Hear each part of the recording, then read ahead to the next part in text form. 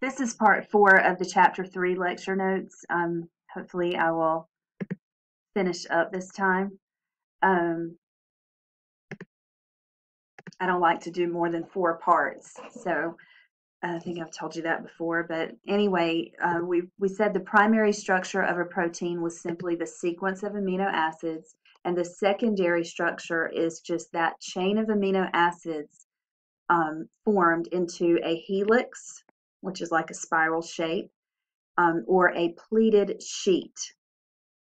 The alpha helix or the beta pleated sheet is the secondary structure. And you can see a picture of the alpha helix here. Kind of looks like DNA. But DNA is a double helix. And the beta pleated sheet here. I do want to say this while we're at this point because there is a question about prions. Prions are misfolded proteins that can cause disease like mad cow disease.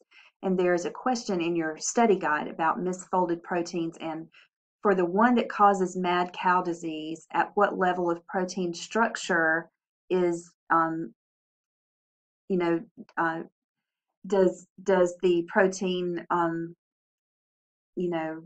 form into the prion that causes mad cow disease? In other words, at what level is the mutation, I guess you could say? And it's actually, in the book, it says it's the tertiary structure, but it's actually a mutation in the secondary structure, which is going to lead to a mutation in the tertiary structure. So I wanted to say that in the notes and make sure you knew that. The tertiary structure is the final three-dimensional shape of the protein. And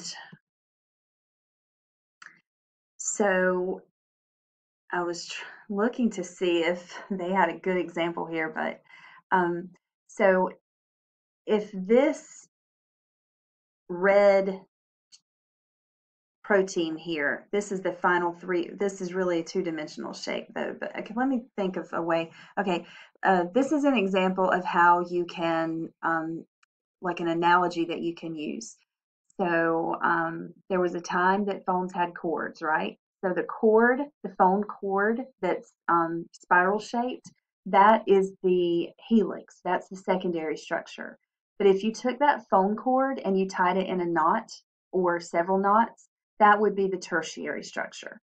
So that's what I mean by the final three-dimensional shape.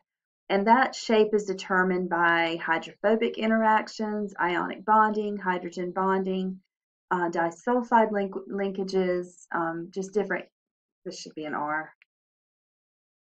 I don't know why that's happened twice in these slides, but anyway, the quaternary structure is when there are several proteins that have formed tertiary structures that are joined together. And a good example of that is, I'm looking to see if they have hemoglobin. Nope. Okay, so hemoglobin is a protein that has 4 subunits, and each of those 4 subunits has its own tertiary structure. So this one here has 2 subunits. So each one of these subunits has a tertiary structure, but when you put them together, that's the quaternary structure. So it just consists of more than one tertiary protein, joined together. So here's your primary structure. It's just the sequence or the chain of amino acids. Your secondary structure is whether or not it is a pleated sheet or a helix. And then the tertiary structure is when that alpha helix or pleated sheet is folded further into a three-dimensional structure, the final three-dimensional shape.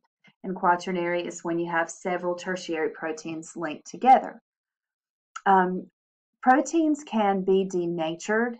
Heating will denature a protein. When we cook an egg, which is primarily proteins and lipids, cooking it changes the protein structure. Changes in pH and changes in temperature tend to be, so changes in whether or not the protein is dissolved in, whatever the pH level is, whether it's an acid or a base, and whether it's a strong acid or a strong base, will determine whether the protein functions. Most proteins in the body function at pH levels of around 7.3 or 4, but in the stomach, the protein pepsin is only activated when the pH drops very low to 1 or 2. So the pH is very important. The temperature is very important to the protein maintaining its shape and its function. Now, our last group of macromolecules are called nucleic acids. And there are two types. There's the one that contains our genetic code. It's called DNA, or deoxyribonucleic acid. And then there's RNA, or ribonucleic acid. DNA contains our genetic code, and RNA plays a role in helping DNA code for our traits. So nucleic acids, the DNA is located in the nucleus if the cells are eukaryotic, but prokaryotic cells don't have a nucleus. DNA can also be located in the mitochondria, which all cells have, and the chloroplast, which only plant cells have. Prokaryotic cells don't have any of these. Prokaryotic cells don't have any membrane-enclosed organelles. So these three organelles are only found in eukaryotic cells. Prokaryotic cells would just have their DNA located in a region. It's called the nucleoid region, but it would basically just be located in the cytoplasm of the cell. Now, DNA codes for our genes. DNA has contains our genes, which code for our traits. Basically, each gene codes for a specific protein. Now, when DNA is in a resting cell that's not actively dividing, it's called chromatin. And so chromatin is DNA combined with histone proteins. And it's a very spread out,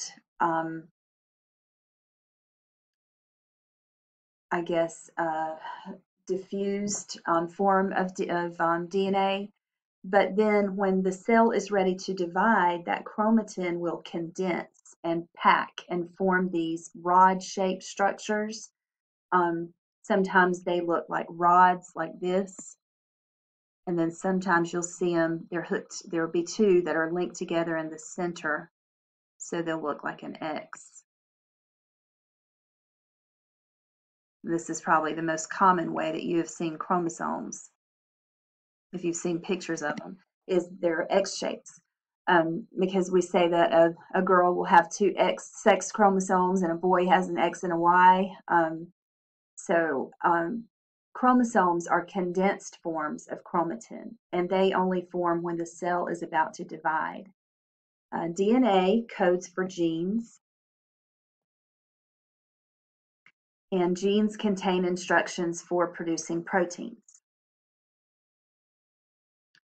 Now, RNA kind of helps the DNA to do its job. So RNA is primarily involved in synthesizing the proteins that the DNA codes for. The messenger RNA carries out a process called transcription, where it copies a DNA code and then it leaves the nucleus and it takes that code to the cytoplasm so that it can be translated into a protein. So inside the nucleus, the DNA will code for messenger RNA, and that's transcription. And then outside the nucleus, the messenger RNA will work together with transfer RNA to actually produce or synthesize the protein. So transfer RNA actually transfers amino acids to the correct place that they need to be in to produce that protein, and that is called translation. And ribosomal RNA also assists in protein synthesis. Ribosomal RNA actually forms a structure called a ribosome, and ribosomes make proteins. That is their job. So nucleotides are the monomers of DNA. They're also the monomers of RNA. So nucleotides are the monomers of nucleic acids. They consist of three parts: a nitrogenous base, which can be, here's the nitrogenous bases down here. They can be cytosine or thymine or uracil, and they can also be adenine or guanine. So we just represent them with letters. We just say C, T, U, A, or G. These are the C, T, A, and G can be found in DNA, but the T is replaced with a U if it's RNA. So the base, and then a pentose sugar called ribose or deoxyribose, and a phosphate group. So a sugar, a phosphate, and a base will form the nucleotide, and nucleotides linked together will form RNA and DNA. So DNA has a double helix structure. The bases form a double helix is a twisted ladder. So the nitrogenous bases form the steps of the ladder, the rungs of the ladder, and then the sugars and the phosphates form the sides. So it's just, if they together they form a twisted ladder shape. And DNA always works like this. Adenine always bonds with thymine. So in the two groups of DNA, here's one nucleotide right here. You've got your phosphate group, your deoxyribose, and your thymine, your T. Okay, so that's one side of the DNA, or one strand of the DNA. So the other strand will always have an A that pairs with a T. Adenine always pairs with thymine, A pairs with T, and guanine always pairs with cytosine, or G pairs with C. So here's a guanine, and here's a cytosine. And what you can tell is that the pairs are always a single ring. Thymine has a single ring structure, paired with one that has a double ring structure. So if we go back, pyrimidines have a single ring structure, and purines have a double ring structure. So what you always have is you have a single ring paired with a double ring. Here's your single ring cytosine paired with your double ring guanine.